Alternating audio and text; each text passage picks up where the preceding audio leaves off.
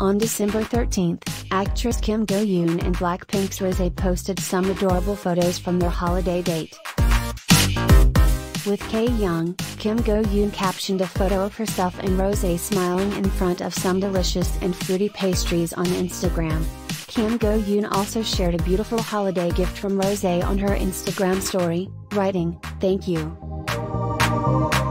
Rosé, meantime, shared similar photographs on Instagram with the caption "Heart of Hope," even showing pics of a pastry baking lesson in other postings.